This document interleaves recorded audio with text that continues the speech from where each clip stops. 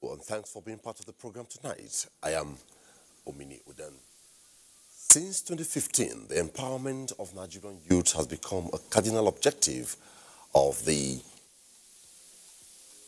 federal government.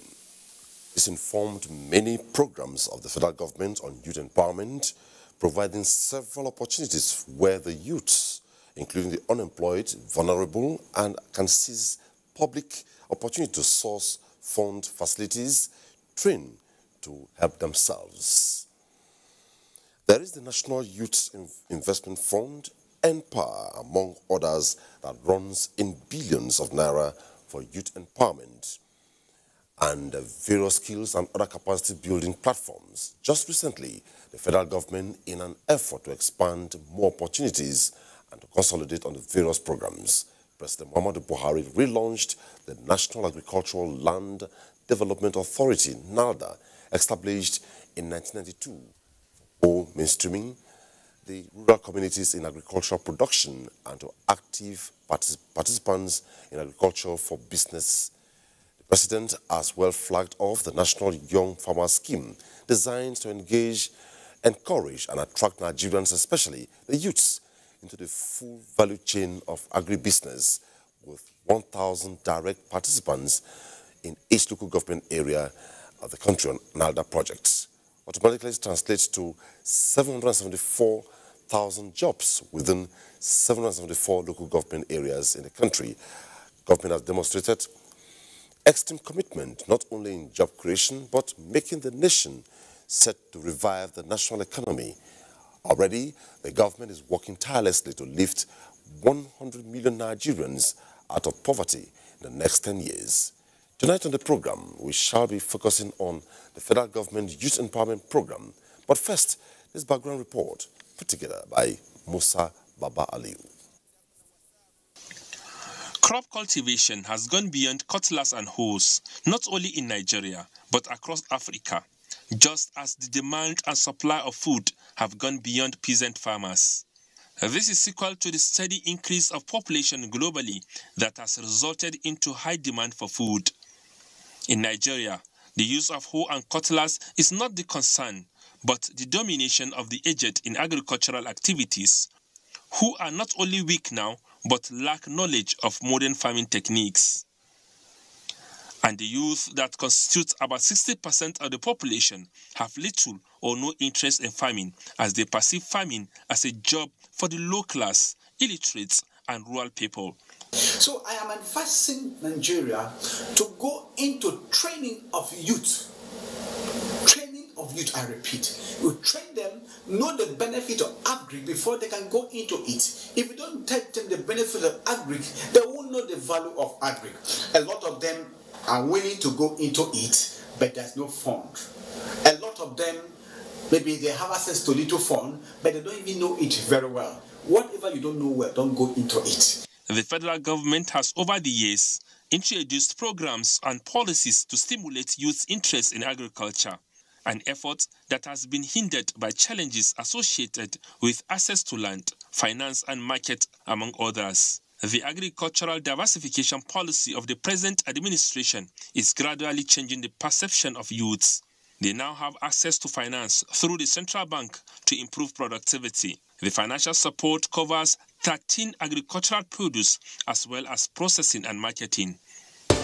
Once they've attended the training and they graduate from the training, we should make available to them the kits with which they can go into the world and begin to make money for themselves and for their family. So this is an opportunity for us to say that even those who are weak, even those who are vulnerable, they can also access bank loans for them to continue their life, feed their family, live a gainful life, employ themselves, and indeed also employ others.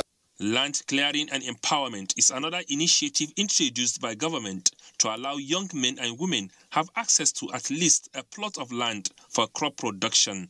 Expectation that the scheme will take in young Nigerian graduates and non-graduates alike and be part of this government's effort to reduce unemployment and contribute to the regeneration of agriculture and our economy. In addition to this, Green Imperative Project is another federal government initiative that will provide heavy-duty equipment for youths with interest in farming and livestock production. With all these initiatives, agriculturists advise youths, including civil servants, to take it as a challenge to key into at least one out of the many agricultural programs of the federal government. In Abuja, Musa Baba Aliyu.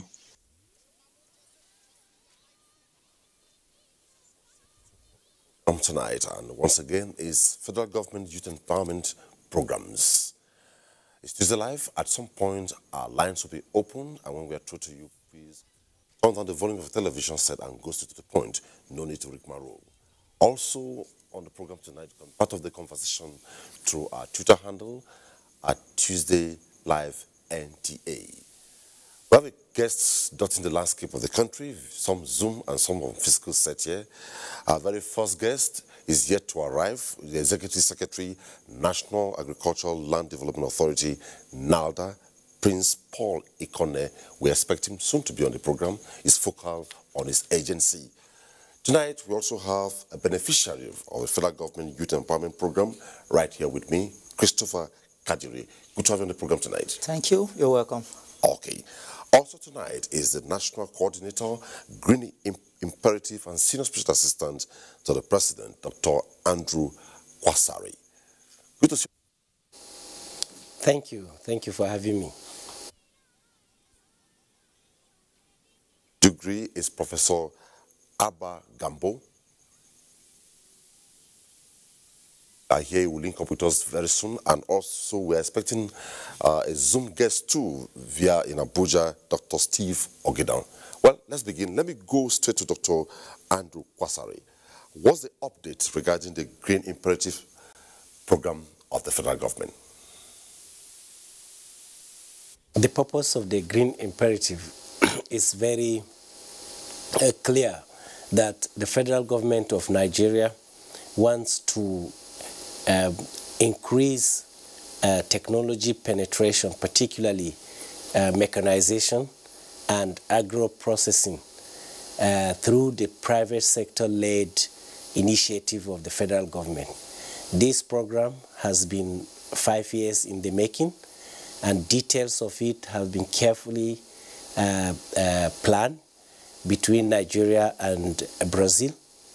The Nigerian government have structured a financial a funding arrangement with the Development Bank of Brazil as a central coordinator, with the participation of other major banks, especially Deutsche Bank, Islamic Development Bank, and many others, to make sure that Nigeria accesses loan at 3% and below to finance equipment, services, and trainings into the Nigerian agriculture for the benefits of, to be operated by private sector, for the benefits of our farmers. So this plan has 3 components, but mostly it is in-kind loan.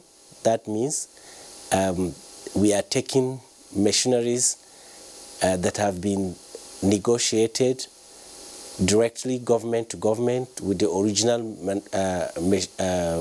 equipment manufacturers of Brazil, and these equipments will be used by private sector that will run and provide services for fee for the primary producers, farmers in the primary production, and then value addition closely tied together.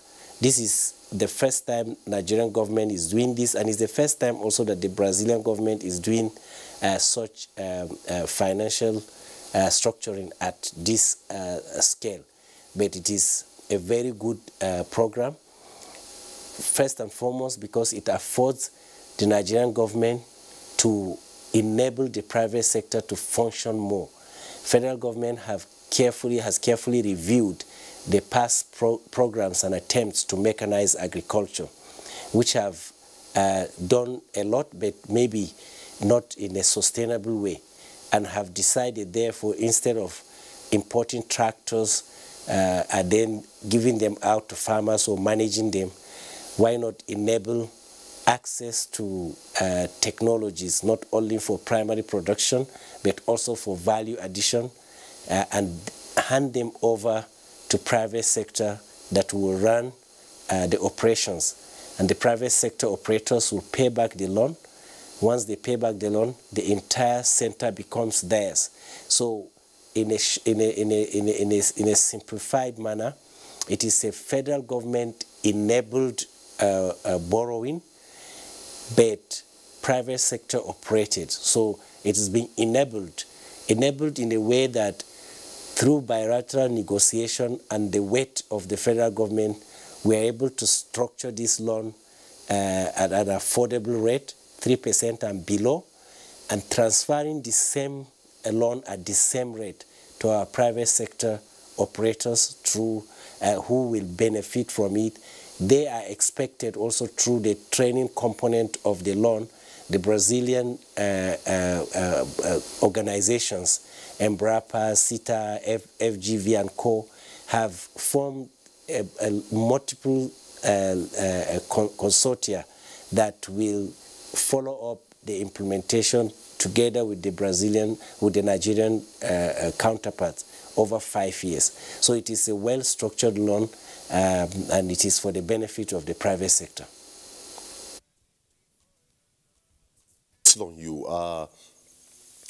What's the update regarding the value addition component of this initiative? What's the update? This is how it is structured. First and foremost, we have two what we call service centers. The service center type 1 will basically sell services that support primary production.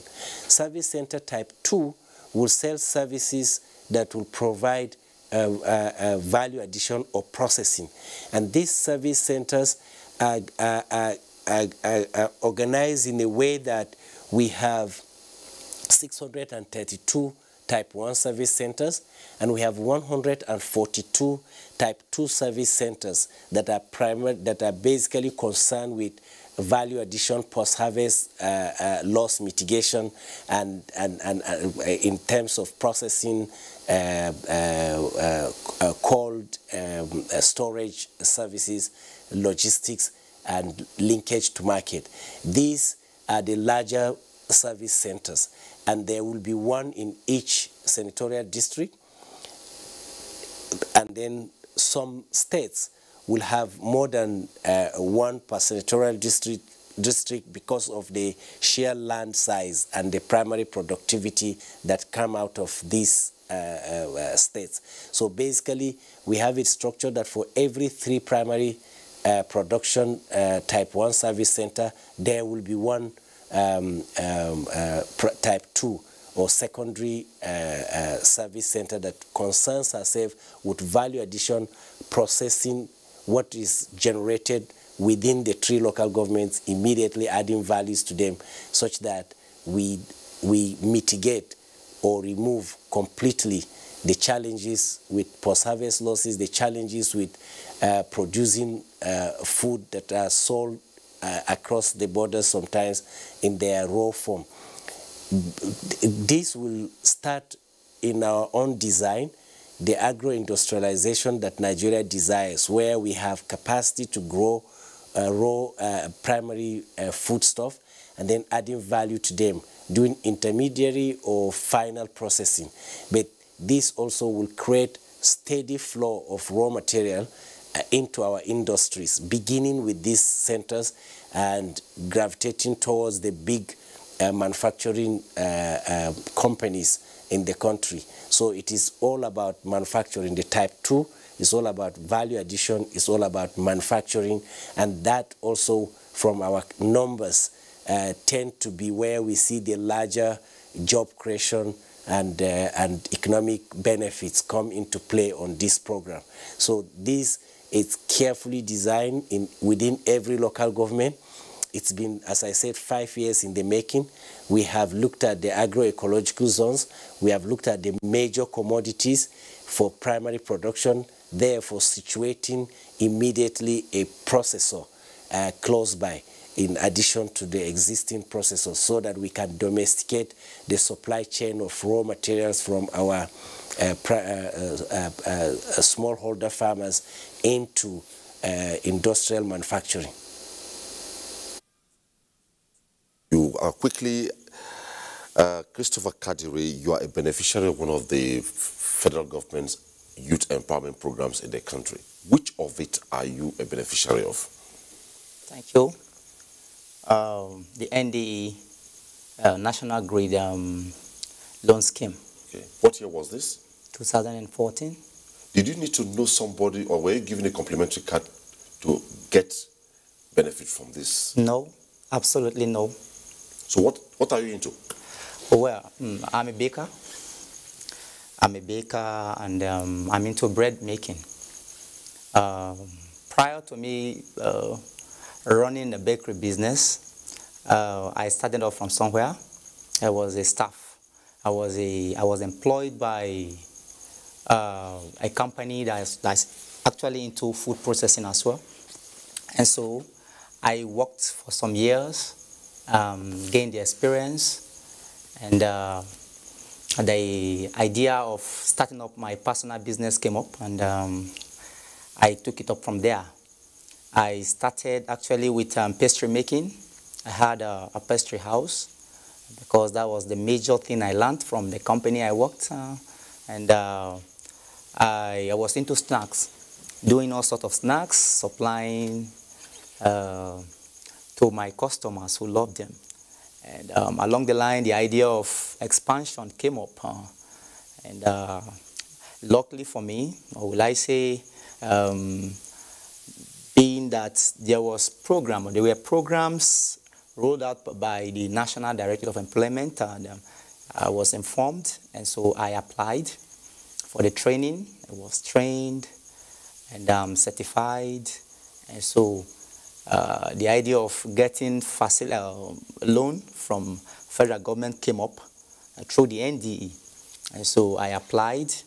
Which year was this? That was 2014, okay. And so we were given that facility, and from that point we invested in the areas of equipment buying, and of course other things that we needed to do to start up the production of bread business, because it's something that is somewhat business capital intensive. And so we started off from there, and from snacks making, so we started doing bread. And in different sizes, we give God all the glory, and that as it stands today, we are still in business. So if I ask you now, you say you're breaking even? Yes, of course. Have you repaid back the loan? Yes, almost done now. Yes, breaking even, of course, because to have been in business for 6 years now, you know, it's not easy to have been running a business for 1, 2, 3, 4, 5 years, and you're in the 6th year. Certainly, you know that yes, we have the ability to move on. Just for the sake of those who may be doubting, before you enrolled to benefit from this federal government initiative, yes, sir. What was your qualification? Oh, national diploma. Okay, which area? Computer science. Okay, are you still practicing that, or you're just first? No, I'm strictly into business now. Okay, beautiful. Now, so many Nigerians, I can imagine how young you were when you got this facility from government. That's right. When publications are made for them to enroll, they kind of doubt. What word of advice do you have for them? Oh, well, that's right. I would want to advise the Nigerian youth not to take things for granted. When you are privileged or you're opportune to access any facility or any to enroll in any training that will develop your skill, don't shy away. Don't move backward. Key into it. Don't don't fixate on speculations. There are things out there we need to key into as young people. And person like me, if someone would tell me that I don't need to know anybody when I apply for that facility, for me to access that facility, I wouldn't have believed it. But sincerely, it was let me key in, and I did. And of course, we assessed that facility, and here we are today in business. Okay, so before I go to Dr. Kwasari again. That's right. What message do you have for the average Nigerian youth regarding this in terms of white-collar job and going into entrepreneurship? Oh yes, I will advise the Nigerian youth to maintain or to grow and maintain the attitude of independent in business, not depending on means that are not reliable. One thing with business doing is that it helps you to have independence. It helps you to reason fine. It enables you to expand mentally. And of course, you know, it's easier to control a process you built by yourself. Okay, Kadiri, I'll come back to you on that perspective. Let's go to Dr. Kwasari. Like I told you, we expect 2 guests via Zoom. As soon as their signals are up, we'll join them. Also, one of the focal areas tonight is the National Agricultural Land Development Authority, NALDA, focused on the Young Farmers Scheme. We expect the Executive Secretary, Prince Paul Ikone, is here to join us, and we'll focus on that. Quickly to Dr.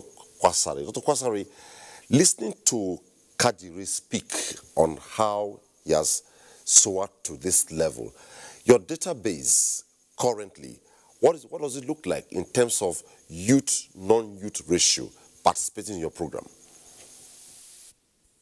First and foremost, I want to say that what Kadri said is very important. We have noticed that with the youth population growing, Nigeria has no other way out but to try to create as many opportunities as possible for the young people. And I think that is what we are trying to do on our program. We're just one of the programs of government. We have worked amazingly during this lockdown using young people, and I would like to explain this a little bit.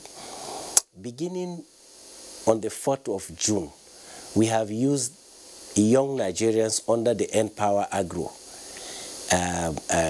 program scheme, the Empower scheme, but the agro component, to create a database for farmers across all the 774 local governments and in all the wards that have farmers. Today we have in excess of 5 million registered farmers with their farmlands all clearly mapped to them, the geocoordinates and everything. And it will surprise you that we have a database that have shifted the narrative that our farmers are aged. Today, when I look at the existing database, over 60% are actually people within a very young age population, less than 45 years. So that gives me a lot of hope. We have a balance of 39% females and 61% males. But overall, we have a larger proportion of the database that are young people. And this is, they all went out to register. Secondly, the people that did the registration to create this very robust database for us, for both crop farmers and livestock farmers, are all young people. We have deployed in various batches in excess of 35,000 young people. Created, they've been working out in the field. The federal government pays them for every farm they enumerate tied to a farmer. This database is fundamental for the current programs that are under our management as part of the Federal Ministry of Agricultural Programs, the Agriculture for Food and Jobs for the COVID-19 intervention under the Economic Sustainability Plan, but above all the green imperative. The value of the database we have created today is so important, is so, in fact, is so great in relation to what our mechanization and agro-industrialization program with Brazil is going to look like. Prior to this, we had worked 3-4 years ago with Brazilian government to create that we needed a minimum of 2,000 households or equivalent of 2,000 hectares of land to make a service center profitable at each local government. With this database today, we are able to analyze the registered farmers at ward level and to aggregate. So federal government is becoming more prepared to support the private entrepreneurs like the gentleman in the studio when it comes to setting up the service centers. We know now with certainty where the farmer population and the land, aggregate land is in every local government at every ward, using the digital footprint of the farm coordinates we have generated. So this database is so useful, and we have already communicated this to the Brazilian government in our weekly bilateral meeting, and they are so excited that we can sit and tell a beneficiary to be in Anambra or in Yobe, in Katsina, in Adama, that if you are in so and so local government, this is the location where if this service center is sited, you will have at least 2,000 ready to go customers who will buy services from you. And therefore, this was enabled by the resilience of our young people, the Empower Agro Youth, who were out there. Their trainings were all done virtually. They were deployed virtually, and they have gone word by word to register farmers on their farms, tied to their farmlands or their poultry pens or their fish ponds or their cattle pens. So this is very important. So the value of the young people, the future of agriculture is in the people. The federal government is doing the necessary investment to make sure that we create the soft database, the soft infrastructure in terms of database that can support the businesses of young people. So for me, I am more confident, honestly, that what federal government has done from June to date in creating this robust database of farmers will go a long way to enable and make sure that the Green Imperative project is a success, that whoever, whether you are a type 1 service center operator or a type 2 service center operator, we know exactly how government can enable your business to thrive more. And this is exciting to me. One of our guests, a development planner, trainer, and strategist with experience in business and value chain community and rural development expert, Dr. Steve Ogedon, has joined us via Zoom in Abuja. Good to see you on the program tonight. Thank you. Good evening, and thank you for having me. What are your opening comments regarding the federal government's land development program and also opening a bigger and wider window for youths in the country in agriculture? Thank you very much. As Dr. Andrew has pointed out, the federal government has done quite a lot in creating opportunity in agribusiness for youth. But as he has pointed out, these activities take some time to materialize. And there's a need for patience with the government to be able to activate and then use the opportunities that have been created for the youth. Nigeria is a population of over 200 million people. Everybody must eat food, and the opportunities within the agri-sector is limitless. Given this situation, we need to identify the various value chains within the agricultural sector, and the youth must be able to identify where they want to play. It is in the whole system that the farmer will have to be the input supplier, has to be the primary producer, has to be the processor, has to be the transporter. The youth can identify various opportunities within the space and then practice and operate there effectively and efficiently. And this will create opportunity. There is no youth in Nigeria that cannot be accommodated within the agricultural space because the opportunities are limitless. But agriculture is not practiced in the cities. We need to go back to the rural areas. Apart from what Dr. Andrew has pointed out, there's a need for other tiers of government. It is not only the responsibility of the federal government to provide these employment opportunities. The state governments, the local governments, all of them must work hard to make sure they create opportunities for their youth. If the opportunities are in the local governments, they will not be trooping to the cities where there are no land for agriculture. These are my opening comments, and the opportunities are limitless. Thank you very much.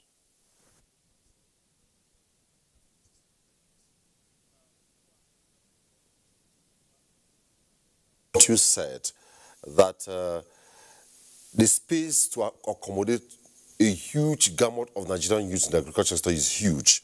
Already, Mr. President has said that this whole scheme will engage 1,000 farmers from each of the 774 local government areas, meaning it will create 774,000 direct employment. Now, one other component was that it will spur more youths' interest in farming. You said it shouldn't be in the cities, but in the rural farmers. What should be in place so that these youths would choose to practice, engage, and do business at the rural level? Very much. Critical infrastructure is very important. Access road. The newly introduced NALDA is already doing land development, land preparation. And this land development and land preparation is a critical infrastructure that will encourage the youth to be able to stay in the villages. Again, the government is doing quite a lot, especially in electricity. Energy is critical. Nobody can do agricultural processing without adequate energy that will be able to power the industries, that will be able to power the machine. These are already going on with the sales of the discos, and then the business is improving there. Then again, the technology is improving every day. You can, with your cell phone, with your WhatsApp, you can sell your produce. You can produce in Bayelsa and sell in Sokoto. Then the logistics movement, the movement of these goods, again, we need to be strengthening. And then the local governments must cooperate with the state government to be able to reduce hindrances to the movement of goods and services across the country. I give you a practical example. During Salah period, rams were moved from Zamfara to Lagos. But you discover that a ram that is sold at 28,000 naira in Zamfara is being sold at 96,000 naira in Lagos. And when we ask the farmers, the traders, why are you increasing the prices? He said for every local government, 44 local governments between Zamfara and Lagos, and that each ram, they will collect taxes of 1,000 naira. So addressing the issue of multiple taxation and then the free movement of goods, the safe corridor for agricultural produce will make these youths to be encouraged to do the agriculture in the rural area, transport them to the urban area, then the movement of goods and services will be encouraged. We need critical infrastructure. We need support infrastructure. We need access to finance, which is already being done, as you can see from the gentleman. And then training them alone is not enough. When you train them, empower them, give them the kit. This is what the federal government has been doing. And you see, federal government can only demonstrate what can be done. The state government are more closer to the people. 37 of them, 774 local government. If everybody should do their own part of the job very well, honestly, Nigeria will be food secured, and then the youth will get employment. Thank you, thank you, thank you, thank you, thank you, thank you. Thank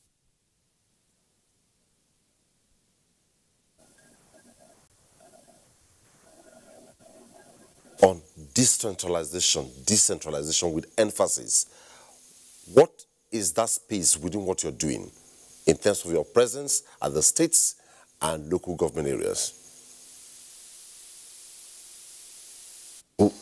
Can you please?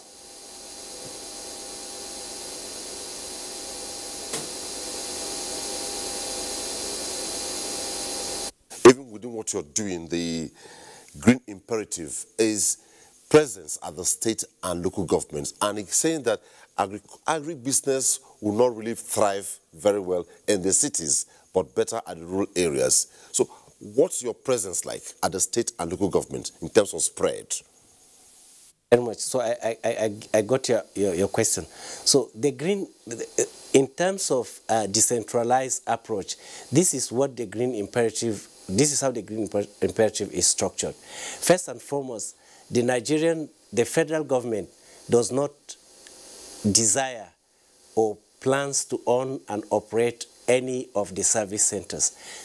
Each service center is independent and is designed to operate at the local government level. So it is fully decentralized in the sense that it is not, green imperative is not a traditional government program where you have to manage it at federal, state, and local government. No, it is government-enabled, private sector delivered or private sector operated scheme. So every service center is independent, it's a private business entity. So let me use the gentleman in the studio who is a baker. So imagine how he's running his bakery.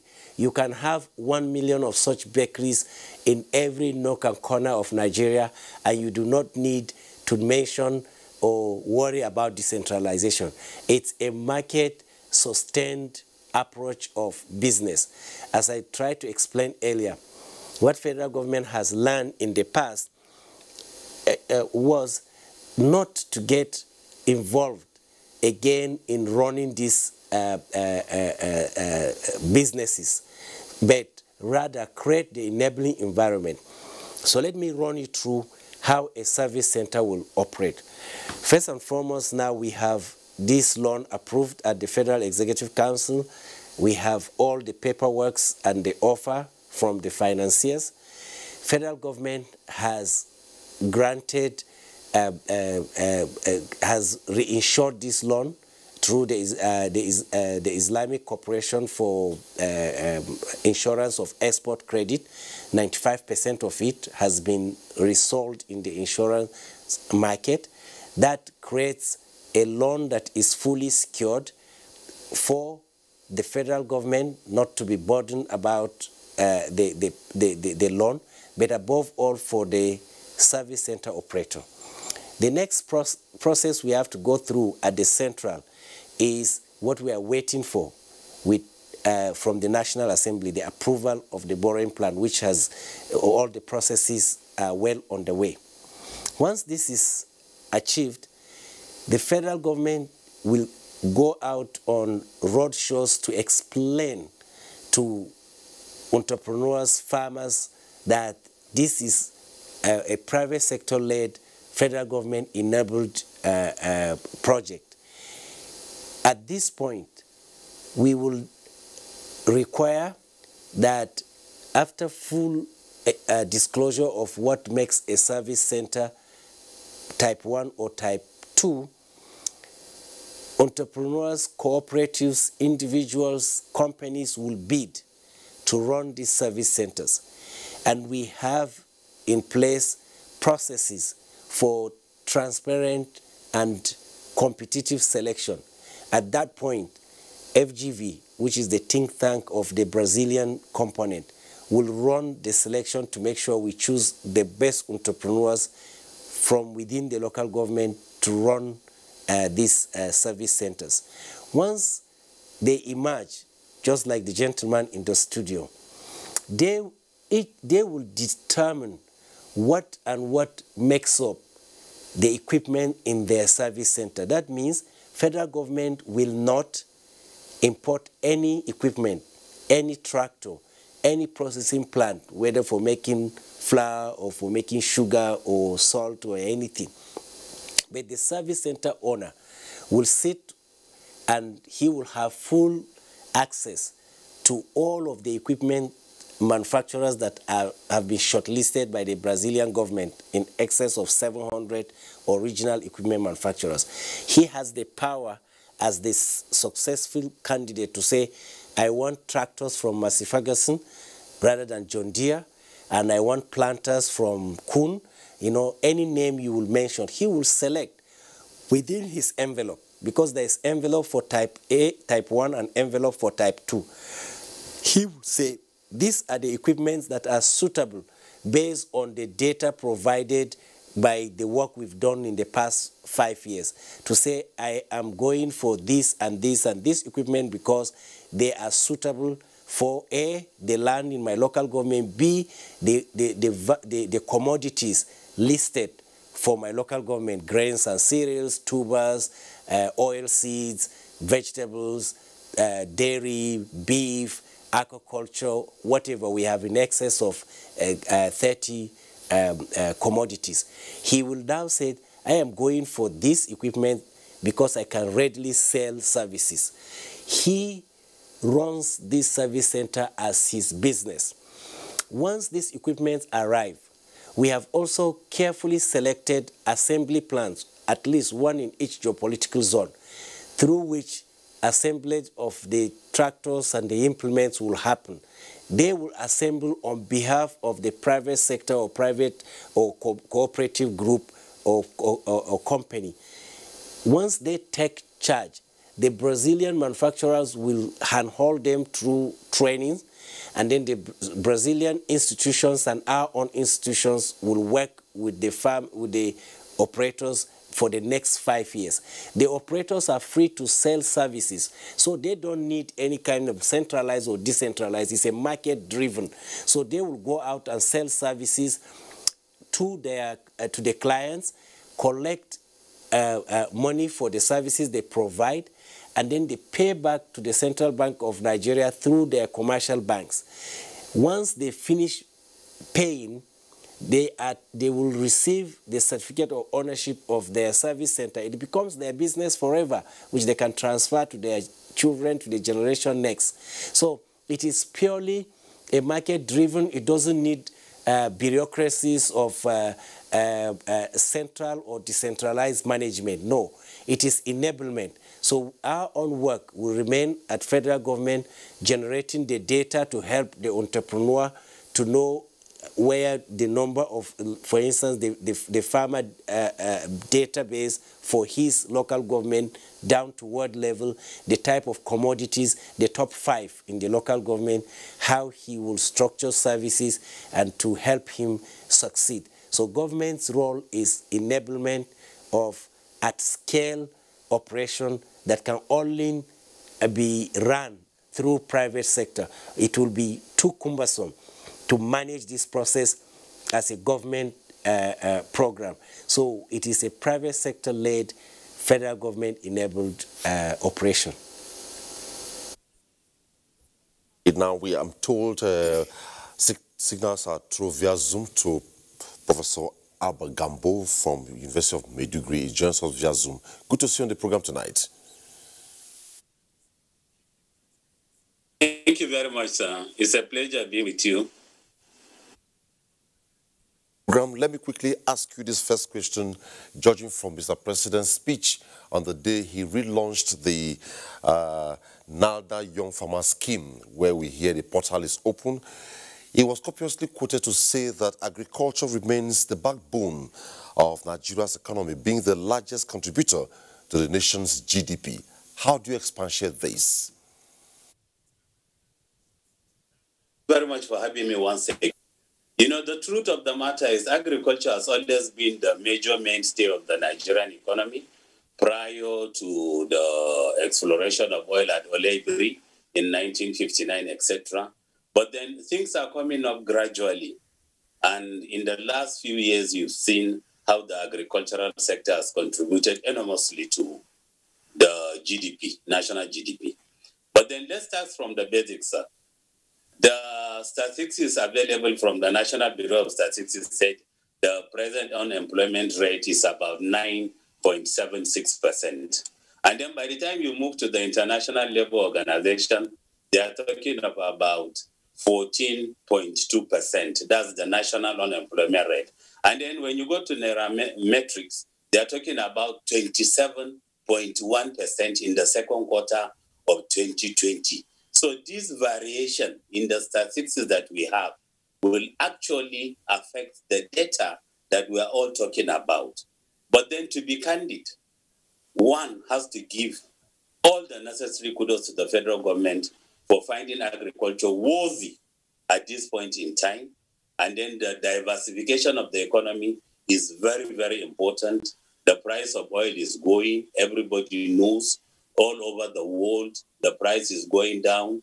And even countries that have better reserves than Nigeria are now thinking of how to diversify. So I think the best thing to do at this point in time is to make sure that we mop the teeming youths. Precisely, sir, from research available and then from studies available, the average age of a typical Nigerian farmer is about 59 years old. So by the time you go to the farms, most especially in the rural areas, southwest, southeast, northwest, north central, you find that it's only the old people that are on the farms. All the energetic youths that are supposed to do the farm work are not there. And at a recent party with His Excellency the Vice President, just about 2 weeks ago, he asked the same question that you just asked me now. And I told him that the policies are noble, and then they are also workable and practicable. But then there is a kind of disconnect between what the federal government is doing, what the 36 state governments are doing, and what the 774 local government areas are doing. So there has to be a kind of synergy, effective and efficient synergy, that whatever the federal government says today, it trickles down to the 36 states and the FCT, and within the next 24 hours, it trickles down to all the 774 local government areas. That way it will work. I'll give you an example. The green alternative that was launched during the regime of, during the tenure of the immediate past Minister of Agriculture, Chief Audu Ogbe. So by the time we went as agricultural experts to the Federal Ministry of Agriculture, I was given a copy. I came back to my state. I showed the Commissioner of Agriculture, and he said, Prof, I'm seeing this document for the very first time in my life. So under such a scenario, the policies are noble. They are workable. And then plenty of research has gone into to make sure that these policies are out. By the time you find the opportunity of talking to somebody like the Vice President, and then you hear him speak about youth unemployment, the Anchor Borrowers Program, the agricultural policies of the federal government, it will amaze you that they are doing plenty of work to make sure that youths are actually captured into the agricultural value chain. But then, where do you leave the whole? I told him that the major problem why the youths are not keen into the agricultural policy is because of the whole. So we have to mechanize. Really, we have to mechanize, and then we have to make sure that there is a paradigm shift from the whole that is making the youth to leave the farms to major agricultural inputs. There are so many small-scale agricultural inputs that one can use that will do about 25 different things. It will plow the land, it will apply fertilizer, it will weed, it will plant, it will harvest, it will apply chemicals, etc. A single machine, and it's just like a bike. The kind of bike that you guys have in Abuja with this big volume. You know, it's so fanciful, and then by the time you give the youths, maybe 10 of them, and then you give them 10 hectares, that this is your farm, you give them all the necessary inputs, believe me, honestly, it's going to change definitely. It's really going to change. And quickly before we take our line of reports, Dr. Ogidon, one of the directives Mr. President gave is to ensure that this young farmer scheme takes off. We have gotten more details, apparently, if the Executive Secretary made it to the program, that is Prince Paul Ikonde, maybe join us before the end of the program, is the fact that to ensure that it works and to tie up with the plan to go to generate 1,000 jobs across 774 local government areas in the country, is the fact that all abandoned Nalda farm estate should be retrieved, be achieved, if apparently the data on ground was completely eroded. Of Nalda assets are still there. Some of them are abandoned, and some of them have been encroached upon. It is possible with the power of the government to retrieve this asset. Deploying the asset to effective use is the major need. 1,000 youth per local government is a small number. If the facilities are there, we will get more than 5,000 in some of the local governments, and they will be able to produce more food. The determination and the political will of the government is there. All we need to do, as my colleague has pointed out, is the need for the other layers of government to support. The asset of Nalda, they are not in the federal capital territory. They are in the local government. And the people encroaching upon them are in the local governments, and they are in the states. The state must support the federal government. There must be a thorough handshake between the state and the local government to be able to give research, to give the kind of impact that the federal government wants to achieve with this youth employment. Don't forget, we are not just talking about youth employment. We are talking about feeding the country. We are talking about food security. Because even with the lockdown of COVID, many of the countries that export food to Nigeria, everybody is stopping the export because everybody wants to feed his own people. If we cannot feed ourselves and we cannot create employment for the youth, then the situation will be serious. Thank you very much. A couple of reports. We'll take more testimonies from our beneficiary that talking about Christopher Kadiri, and also take some tweets that have come in asking questions and clarifications on the core issue. But as we return, we'll take a focus on other aspects of youth empowerment programs in the country. Our first report tonight is coming from Owerri, which used to be the mainstay of Nigeria's economy, was dealt a serious blow with the discovery of oil in the late 50s, as the backbone of the nation's economy was gradually diverted. The situation resulted into high rates of unemployment among Nigerian youths, who drifted from agriculture to seeking white-collar jobs. The federal government relaunch of the National Agricultural Land Development Authority is being described as a major boost to reduction of unemployment, especially among youth. If the minds of our youth will be reoriented, telling them that there is, profit in agriculture, that agriculture is business, and woo their interest back to agriculture, and move ahead to empower them, position them, I think it will be okay for us in this nation. This agency being relaunched this time around to ensure that at least 1,000 youths from each of the 774 local governments in Nigeria are properly engaged in agriculture is a healthy development. Experts are of the opinion that logistic assistance should be made available to the farmers for the program to yield the anticipated results. You have to have capital to buy these things. Not everybody can easily buy it. You have to have capital to acquire land. You have to have capital to fence it. You have to have capital to build their farm houses, because there now the farmers have to live in there. From them, if they produce and they sell off, these youths will be encouraged to go into agriculture. Instead of going to do yahoo or going to kidnap or going to look for white-collar job. In Imo State, unemployed youths, according to the project director, National Agricultural Land Development Authority, Imo State Office, Emeka Ugunale, are being effectively engaged in agricultural activities as a means of livelihood. Not only employing or engaging the youth, it's also helping to diversify our economy. Understand? So that's why now that came up, and we have been trying to do that. Imo State has been engaged into it. We've embraced it. We started training farmers in several different aspects, even in crop, animal productions. Encouraging greenhouse farming like this, that produces this special species of pepper, will go a long way in generating job opportunities for our unemployed youth. In faith with the conversation tonight, let's take this report from Kebbi State. Is the mainstay of Nigeria's economy with highest contribution to the country.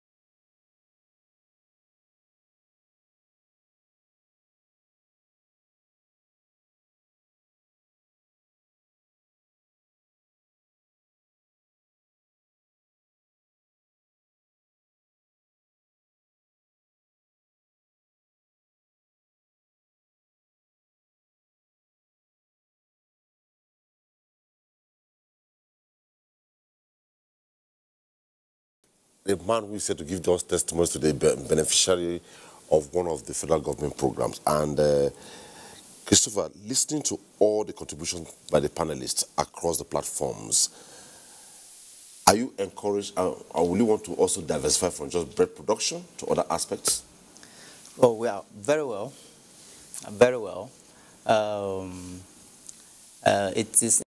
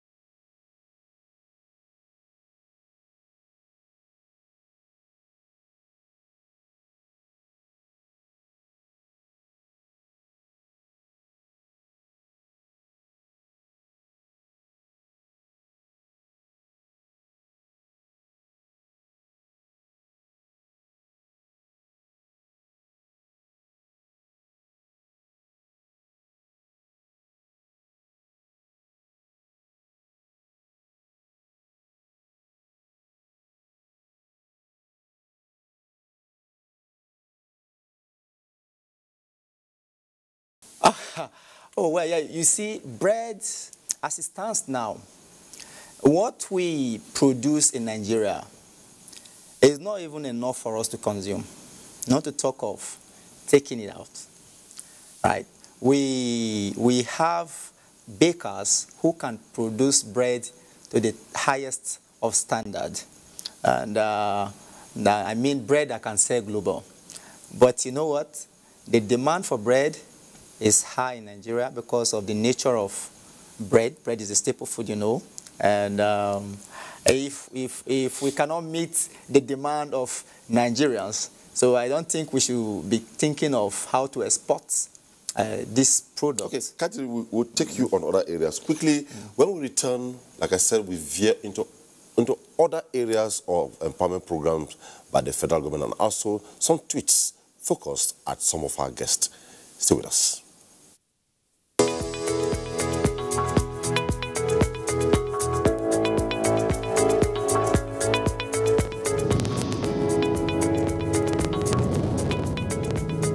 The recent genuine concerns and agitations by Nigerians about the excessive use of force and, in some cases, extrajudicial killings and wrongful conduct by men of the Nigerian police force. The disbanding of SARS is only the first step in our commitment to extensive police reform in order to ensure that the primary duty of the police and other law enforcement agencies remains the protection of lives and livelihoods of our people. We will also ensure that all those responsible for misconduct or wrongful acts are brought to justice. We also deeply regret the loss of life of the young man in Oyo State during the recent demonstrations. I have directed that the circumstances of his death should be thoroughly investigated. Meanwhile, it is important to recognize that the vast majority of men and women of the police force are hardworking and diligent in performing their duties. The few bad eggs should not be allowed to tarnish the image and reputation of the force.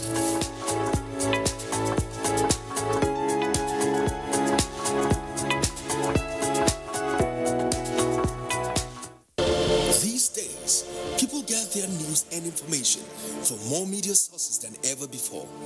Some of the news and information given are fake, unverified, doctored, and manufactured to create confusion, stir disaffection, and cause disunity. Before you believe or share any news, ask yourself, is this real? Is it from a credible source? Is it verified or verifiable? Fake news is dangerous. Whether you do it for fun or for political gains, real people can get hurt.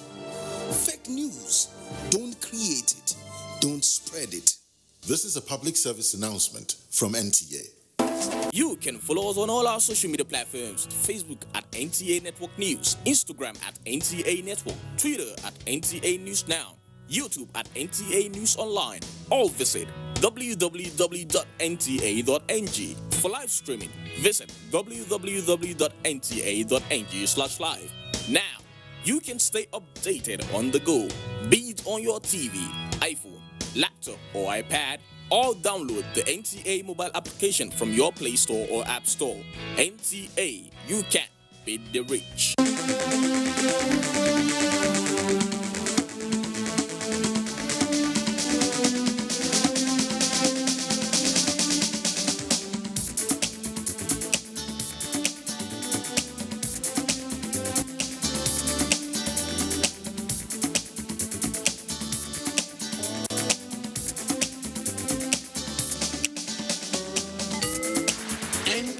Tuesday Live, a network issue-oriented innovation talk show. Right, we take a look at the federal government youth empowerment programs. Quickly, Dr. Andrew Kwasari, let me stay on you. A couple of tweets came in while the reports were running, and virtually all the tweets are tailored at you. So I'll take them, then you respond to them quickly. First is coming from Issa Mohammed. He said, Empire is stopped. Why? Ibrahim Abdulatif Adedeji says, I hope all these programs of government are closely monitored, because most of them are popular on media houses, but not in reality. We need the actual. The next one says, Muhammad Lawan 07 says, ask Dr. Kwasari if there is any FMAD enumerator that is paid 50% of a complete job done. And last on the series, it says, Mohammed Major says, all FMAD enumerators are completely demoralized because of non-payment of their allowances. How do you react to this? Thank you, sir. First of all, let me start by explaining the gentleman that said N-Power has stopped. Why? Initially, in the first outing of the Buhari administration, the N-Power program was meant to run for 2 years per batch. So batch A, batch B have run their full course and have come to an end. However, federal government has not abandoned the young people that participated in the N-Power program. I am speaking specifically N-Power Agro, and that's why even though their allowances have naturally stopped in line with their contract with the federal government to receive assistance for 20.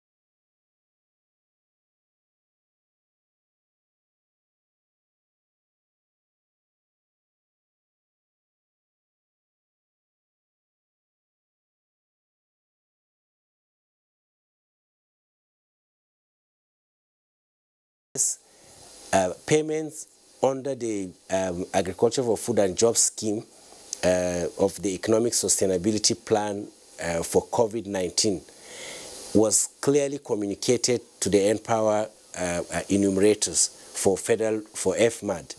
And this was that you will receive 50% of payment after the first and second validation of the entries. So what does that mean?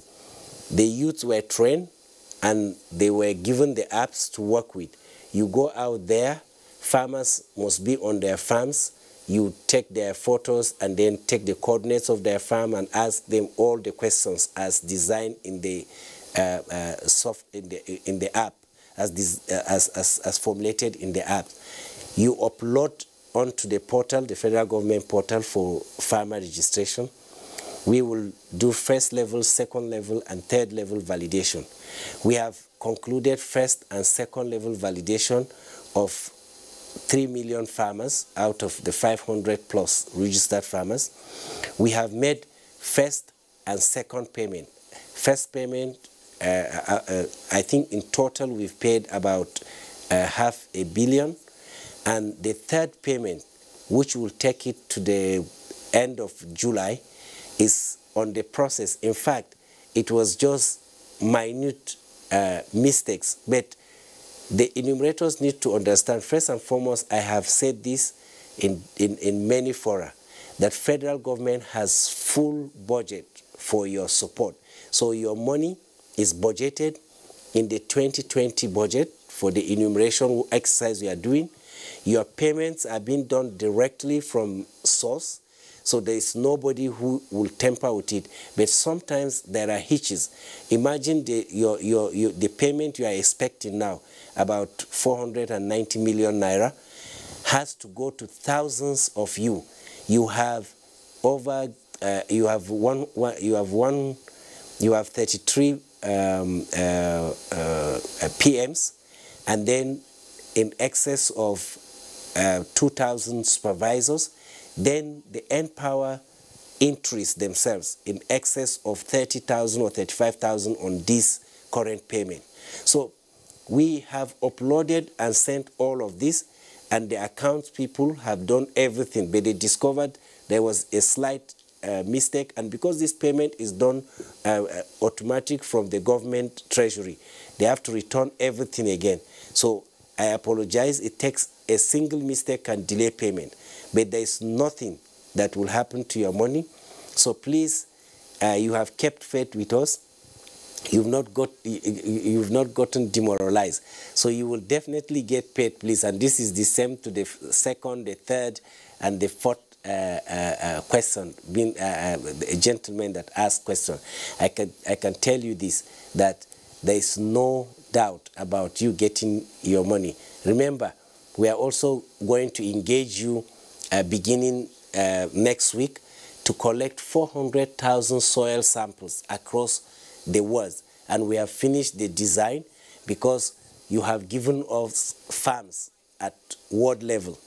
So we are going to be communicating with you to determine where and how to collect the soil samples in line with the apps that have been deployed in your on your devices. And so work is still ongoing, and you will receive all of your payment.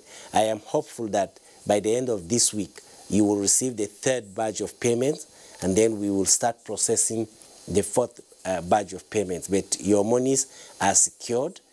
We have received all of your money, and I can tell you this authoritatively because the Director of Finance and Accounts has all the details, and I'm opportune to know how that all of your money has been made available to the Federal Ministry of Agriculture and Rural Development. For that clarification, I believe the tweets, those who send their tweets have gotten the clarification. And quickly, still looking at innovativeness, creativity, and youth engagement in the country, I'll be asking Dr. Steve Gidon and Professor Abba Gambo to respond to this, but begin with Dr. Ogidon. Quickly, let's look at the National Youth Investment Fund. It has to do with creativity, innovativeness, and entrepreneurship.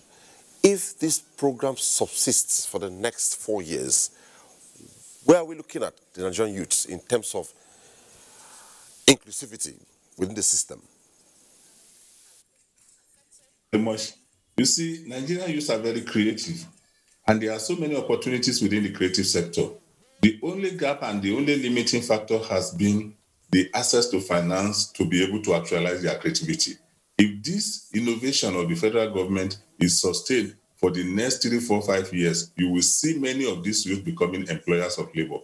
You see, one thing with creativity is that the moment you are able to fund it, the moment you are able to actualize it, it will give back to other creativities. And then the youth, because of the way they work together, because of the way they mix with each other, they'll be able to empower one another. And all the government we need to do, and which government is already doing, is just to jumpstart this system and let this youth have opportunity to be able to actualize their dreams. And then they'll be able to give helping hand to each other to be able to drive it. We have started on a very good note. And that is why we say the journey of 1,000 miles begins with the first step. And this is the right step in the right direction. The youth should take this opportunity and actualize and use the opportunity to be able to actualize their dreams. And then, given this situation, they will be able to do well, and then they will be able to empower themselves and empower others as well. Thank you. Ambo, the problem now is we have this group of youths with all this available. They are still very, very lukewarm and apathetic about it. What advice do you have for them? About this opportunity, they are suffering from limited information. They don't have information. And those who have information are not sharing the information. There's a need for those who have the information to share the information with those who don't have. And then they need to believe in the system that this thing can work. It has worked in other climates. So definitely it can work in Nigeria. And so the technology that we are using so disruptively to mobilize, to create problems, we can use this technology to be able to disseminate information. And this is not the only one. What government is doing is just one leg. Private sector is doing a lot. The foundations are doing a lot. The T.Y. Danjuma Foundation is working. Tony Elumelu Foundation is working. We've been training youth on this platform of these foundations, and they've been able, many of them have become employers of labor from different countries, from different parts of the world. So Nigerian youth must look inward and look at different windows. We have 1,001 windows of opportunities for them to be able to actualize their dreams. We can't just sit down alone and continue to expect one big grandfather or father, which is the federal government, to be able to empower everybody. It is a collective dream, inclusivity, as you have pointed out. All of us must be able to come together. This is our country. We must build the country. We must use the opportunity to develop the country, actualize our dream, and continue to move on. Thank you. Ogidon, we'll be going to Professor Gambo, but after this first caller tonight, Sani calling in from Katsina. Hello, Sani. Hello, good evening. Good evening. Hello? We can hear you, Sani. Please go ahead. Okay, thank you. This is a very good initiative. I believe if it is well done and fully managed, it will help in alleviating the unemployment in the country. And it is one of the problems that is affecting the youths in this country. My question is this. This government is believed to have so many initiatives like this, but the problem is there were rumors that whenever the government is, has implemented good things like this, you must have somebody from the federal level, whether from the central bank or somewhere, to follow up for you to have access to these things. I need this to be clarified because, you will apply, but you will see that you cannot be able to have it. Only some few people have the opportunities. What is happening? At least we need explanation to that.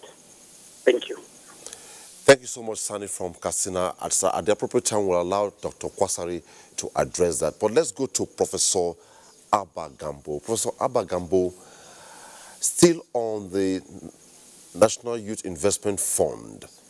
If this fund is dotting the landscape of the entire country in terms of implementation, what role should the states and local government be playing to ensure that it works to the letter?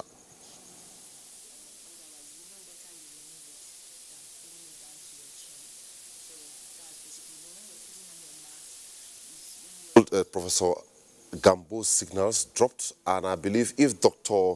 Steve Ogidon heard me, can he respond to this, please? You see, the states and local government have a lot of role to play. As you pointed out earlier, they are closer to the people and they understand their people and they understand the opportunities in the area. The opportunities in Bayelsa, they are different from opportunities in Lagos. The opportunities in Lagos are different from those of Minna in Niger State. There's a need for us, for the local government, to look inward, use their resources to develop their area, then create opportunities for their youth, create access to market for this youth, and then educate the youth about the opportunities that the federal government has put in place. Professor pointed this thing out about the green alternative. Federal government has launched a very good program, but the states are not aware.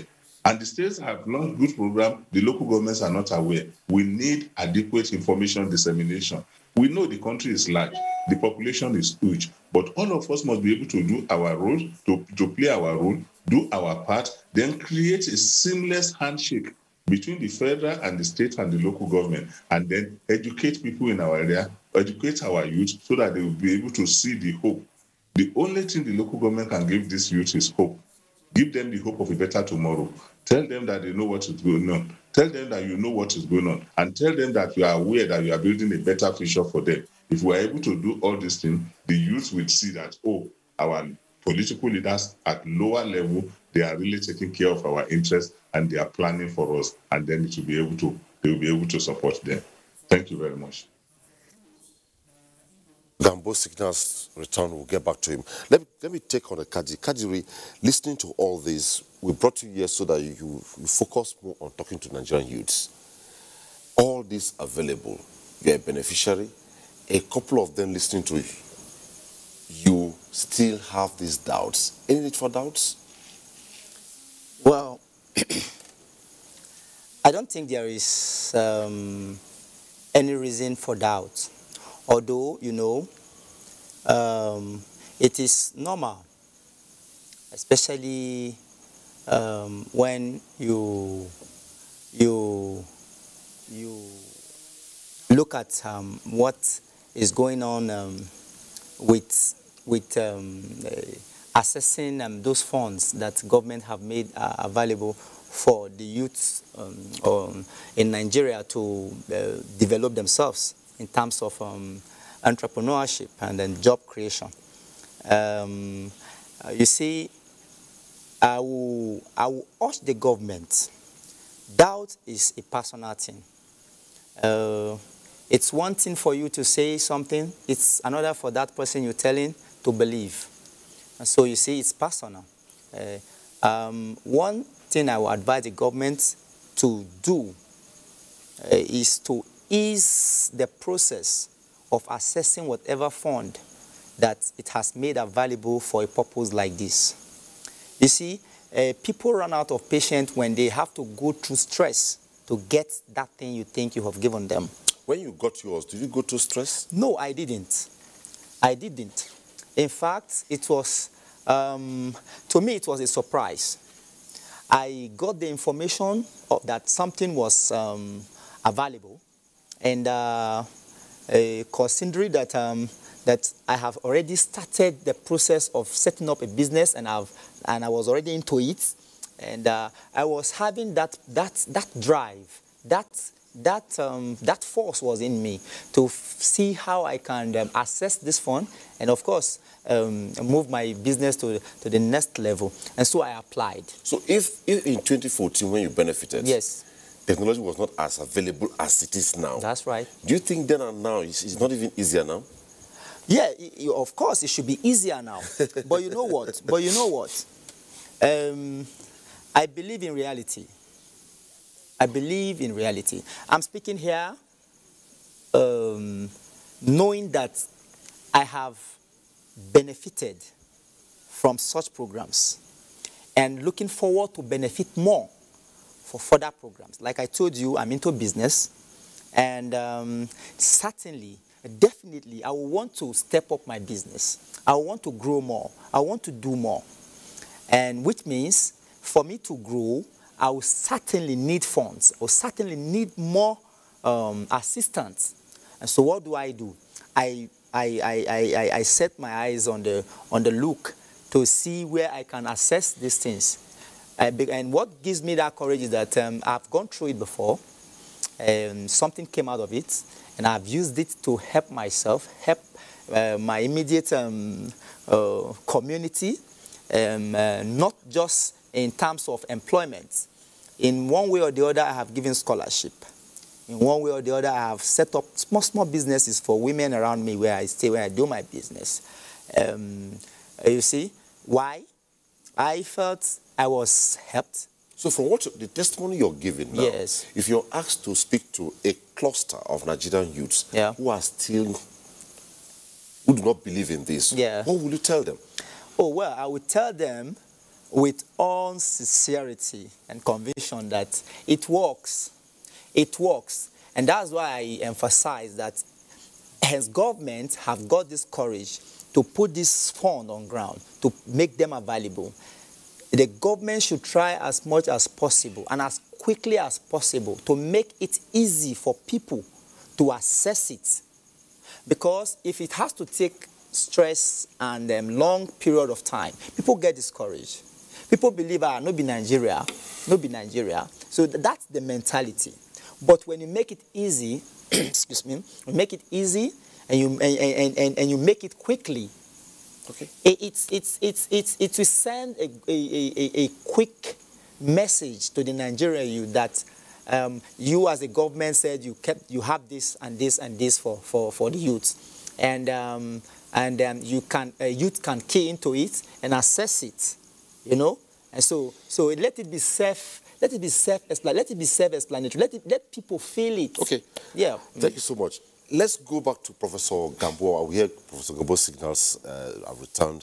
Professor Gambo, we are looking at the empire and also largely at the National Youth Investment Fund. And just like I asked Dr. Ogidon, in the aspect of promoting entrepreneurship and also creativity, which in turn, if it plays out based on the vision of the program, these same youths will end up employing other youths. Like Kadiri is saying today, he has 24 employees in this setup from a loan he got from the federal government. So what's the future of the National Youth Investment Fund if it plays out the way it should?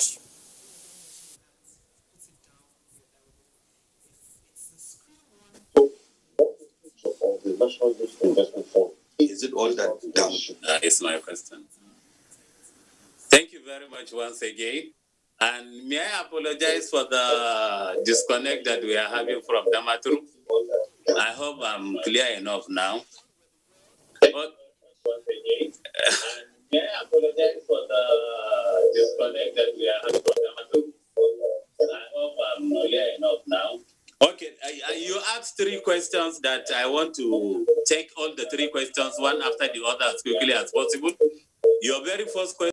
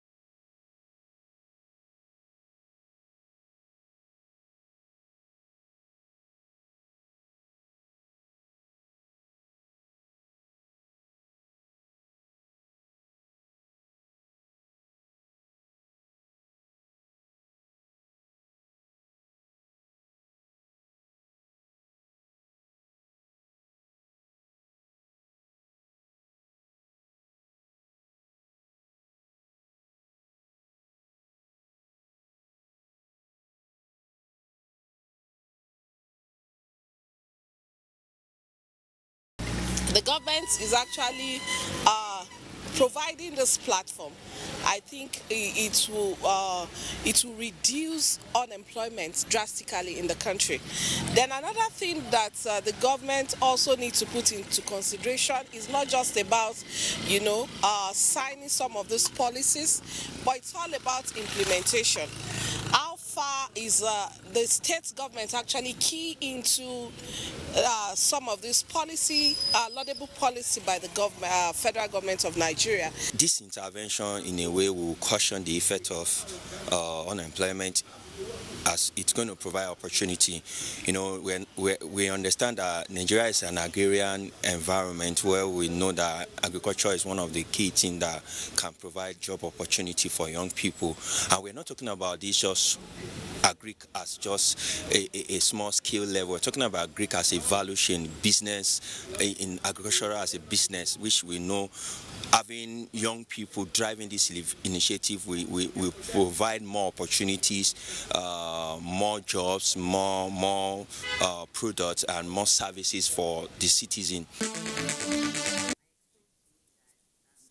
That's there, and we now go to Dr. Ogedon to respond to the last issue before asking me follow-up question.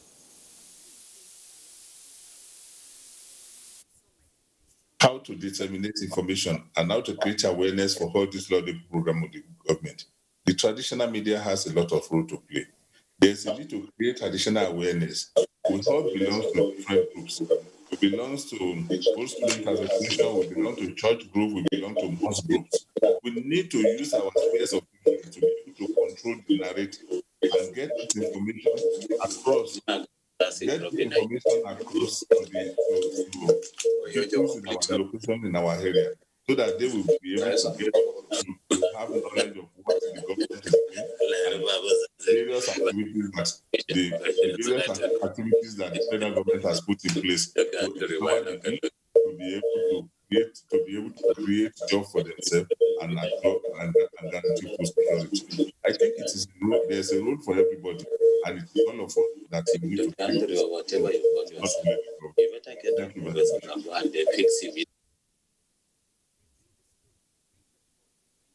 Brazil. In the long run, what long-run plan do you have in terms of if the Brazilians withdraw?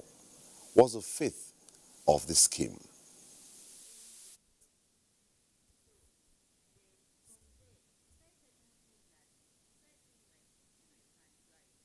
Brazil has gone through the part we had before. There was time they were food insecure, and I think it's Dr. Andrew. I think they say Dr. Andrew will take it from there. There was time they were food insecure, and I think.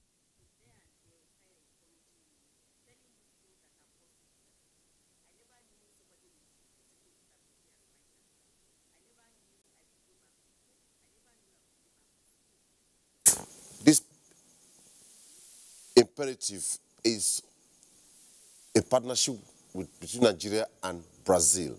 Long-term plan, what's the fate of this imperative regarding sustainability? What's the fate of how do we ensure sustainability is your question simply, is that correct? Okay, if I got you right, sir, I think I can try, and doctor, you can fill in if I miss anything. Brazil is a long way from here.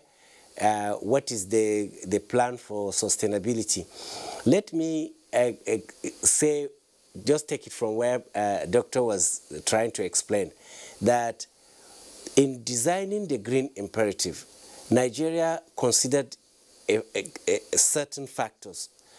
One was that we wanted to work with a partner that has similar agroecological situation like our own, which Brazil does have.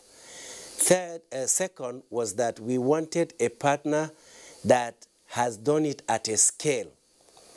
We didn't want something done for 1 million people or 2 million people. We wanted to see something substantially huge that is commensurate to our size.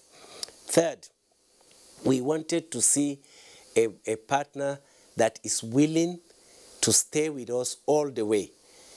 And sustainability for us means that the partner will be there all the way. And fourth and finally, we wanted someone that has created an all-inclusive growth for smallholder and large-scale farmers. So we chose Brazil. And Brazil also, at the time this administration went into this partnership, was running similar programs with other African countries that have practical benefits on the ground. We went and understudied Ghana, Senegal, went to Kenya to see what they've done with similar support from the Brazilian government. But back to sustainability, sir.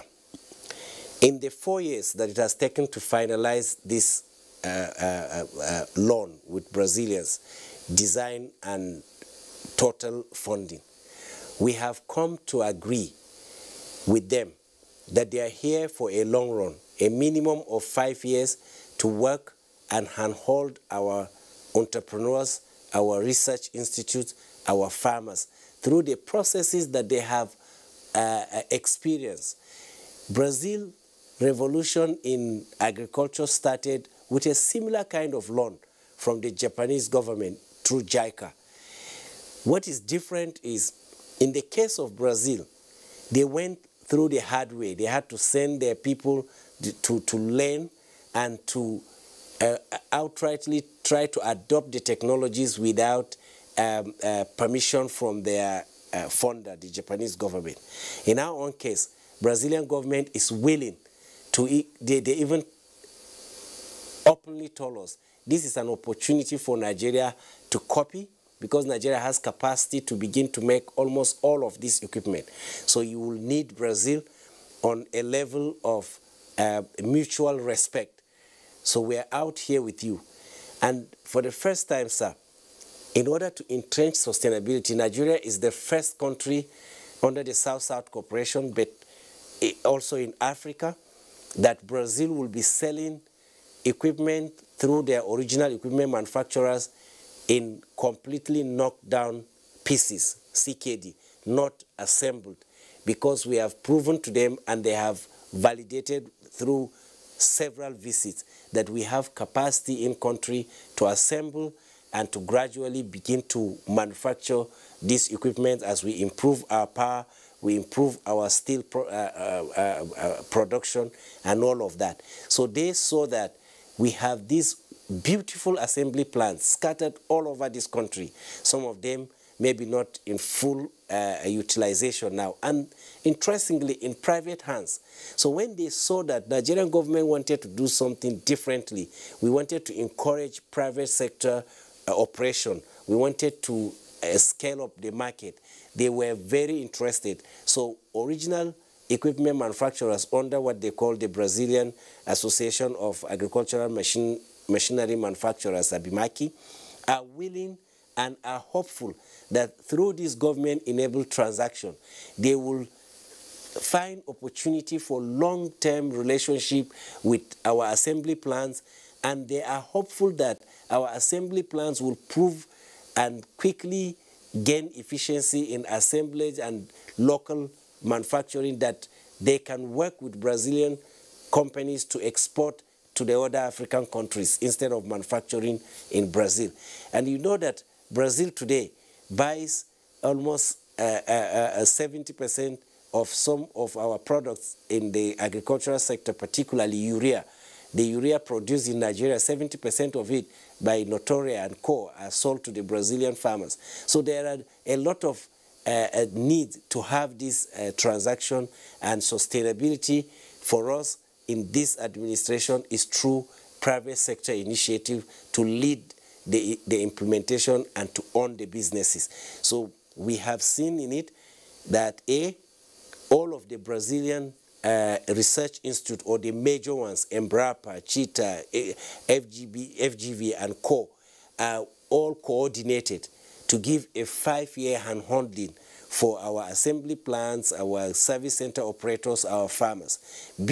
Long-term to work and manufacture locally. So this is government enablement to start a relationship between our private sector and Brazilian private sector. I have been around these states and local governments during the assessment and design of this program.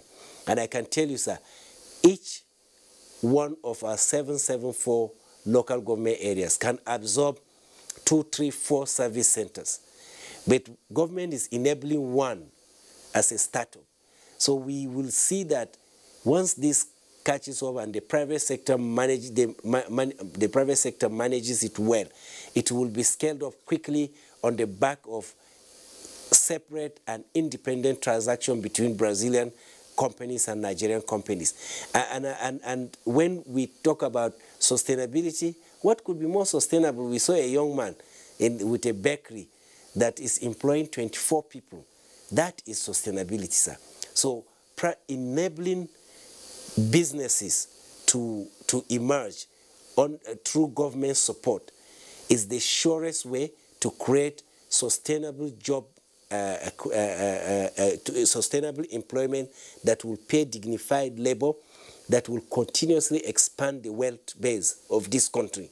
It is not very soon, I see, with the type of example we have in the studio today, and many more that will come on the back of the Green Imperative, that the Nigerian government will begin to do what other governments are doing, make the job creation the business of the private sector, and the business of government is to collect monthly new jobs created and to announce them.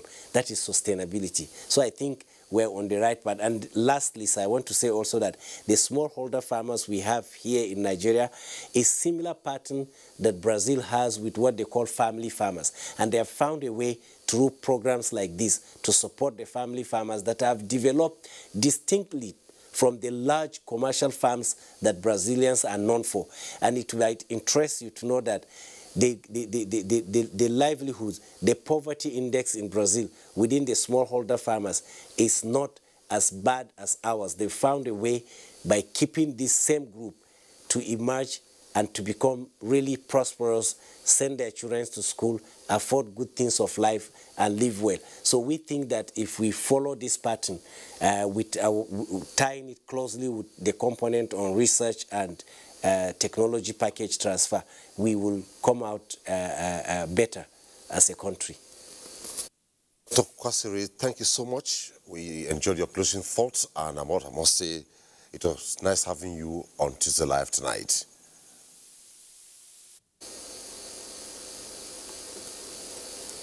To Dr. Gideon, sorry, our signals dropped at some point, and also Professor Gambo. We thank you so much for being part of the program tonight. And finally, here in Abuja, Christopher Kadiri, it was nice having you on the program, and we enjoyed your testimony. Thank you. That's it on the program.